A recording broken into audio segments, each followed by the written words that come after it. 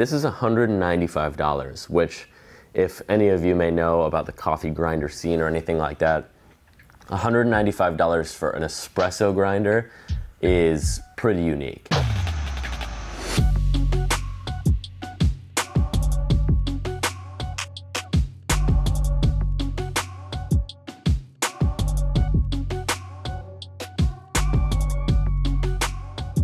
How's it going, guys? This is Luke from Coffeehaus, here today at Obsessed Garage HQ, talking a little bit about our Destination OG line and specifically the coffee product lineup. We've spent a lot of time expanding and researching the actual product line, making sure that we're getting the right coffee equipment to suggest to you. Today we're going to talk about the brand new Fellow Opus here. We're going to break this down head to toe, talk a little bit about why I think this is a really important addition to the lineup.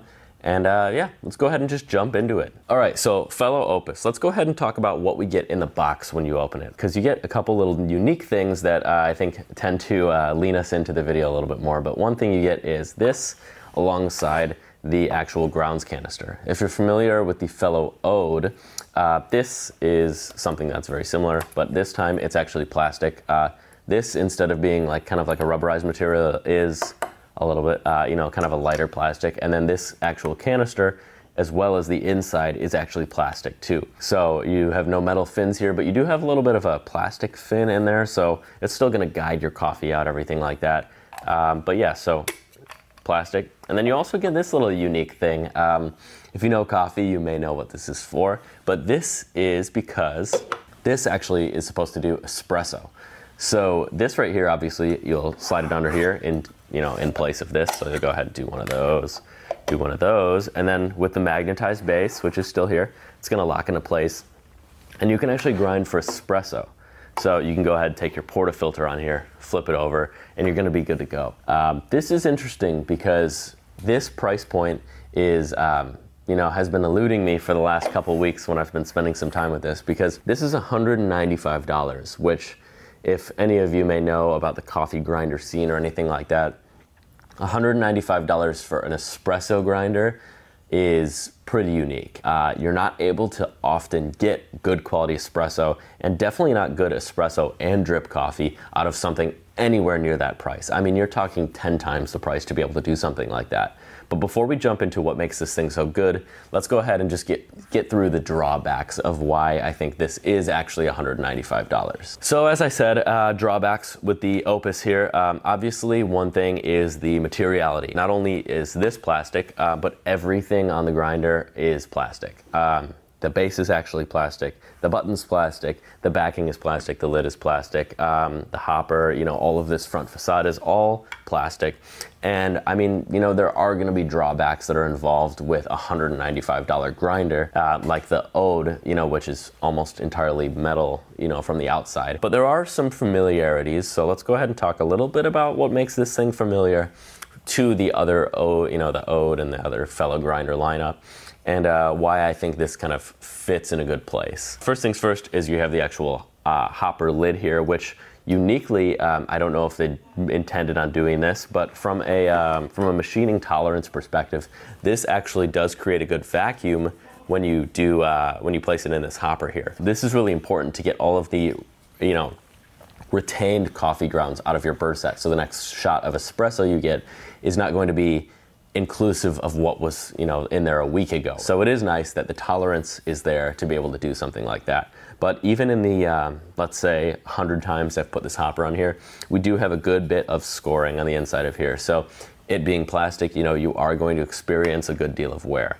Talking a little bit more about this top little lid, you have a handy little guide here, which if you've had any other Fellow products, that might be familiar to you, but it goes anywhere from 11 being cold brew to 1 being espresso. And then there's kind of a 1 and a 2 here, which presumably means if you don't want to dose your coffee, this is like a shot of espresso, something like that. Anyways, next we have the actual hopper canister here, which is very similar to the actual Ode. It seems like almost the exact same material, which is nice too. It's a nice familiarity. And when we get into it, we'll talk a little bit about how it locks and removes. But before we do that, let's go ahead and talk about the actual grind selector here. So you have about 25% more selection opportunities than you did in the original Ode and Gen 2 Ode, which both have 31. This has 41. So you get a little bit more out of it. And not to mention, you have something else at your disposal, which is, when we go ahead and remove this, a blue locking ring right here.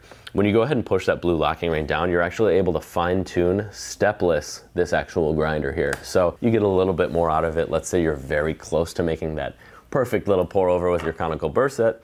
You are able to actually adjust it, on the fly like that, which I think is really nice. Next up is the rest of the facade. Everything is fairly familiar. One thing I don't particularly understand, something they will adjust likely in the future, maybe not, but something that was a little funky to me, is the button here. Instead of just a standard on-off button, it actually turns on for a timed amount. So if you click it once, it's 30 seconds. If you click it twice, it's 60 seconds. And if you click it 3 times, it's 90 seconds, which is an interesting choice for me. Personally, I would just like to hit it on once and then turn it off when I'm done. But, let's say you're running around in the morning or something like that and you leave it, it's good to have it turn off and not, burn itself out or anything like that.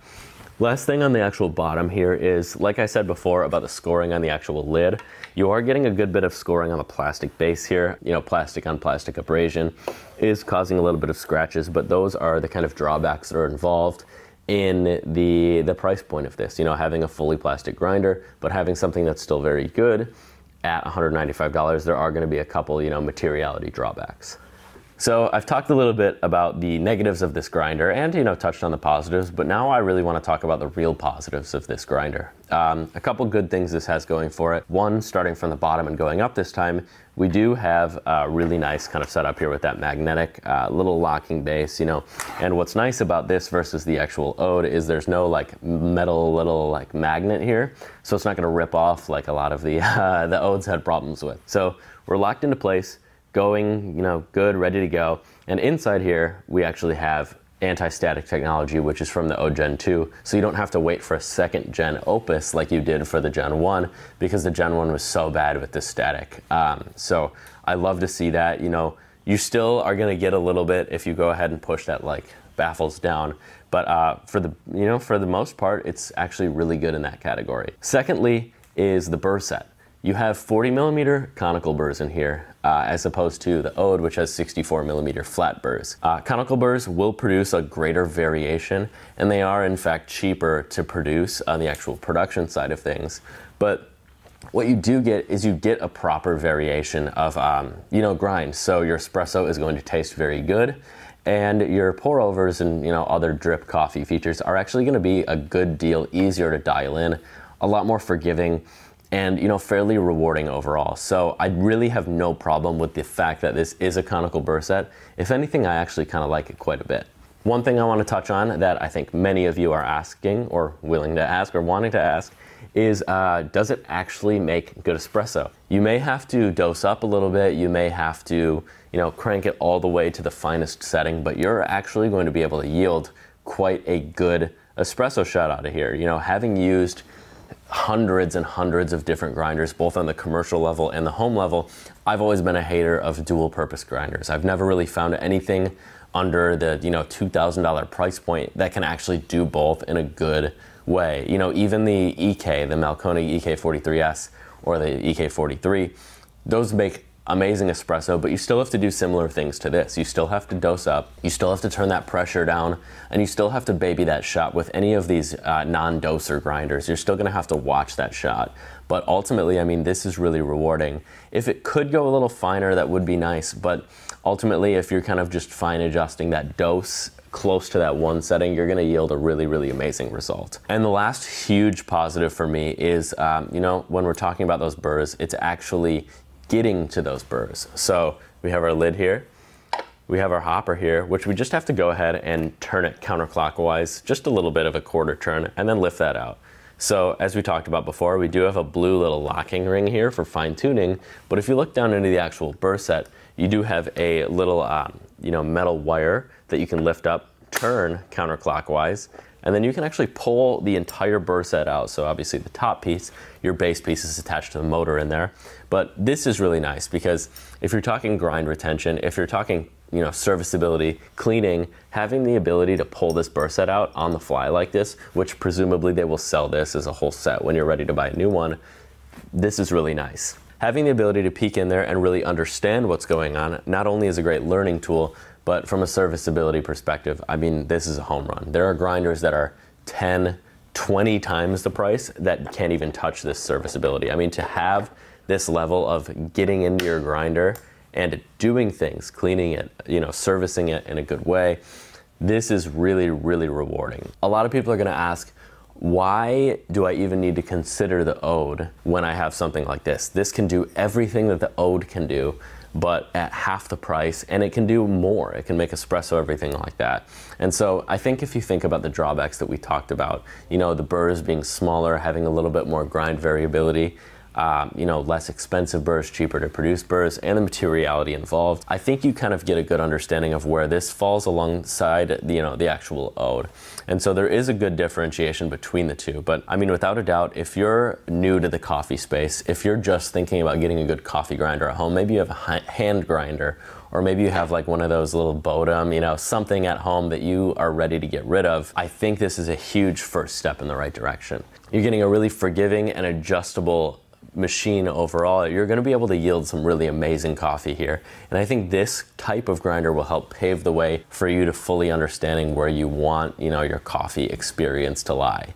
And so with all of that said, I think the Fellow Opus is one of the best new grinders. Fellow is really challenging other grinder companies to produce high quality, top-notch grinders. I mean, there are grinders that are 5 times the price of this that do a way worse job at not only just brewed coffee, but also espresso. I mean, anything in espresso that's near $200.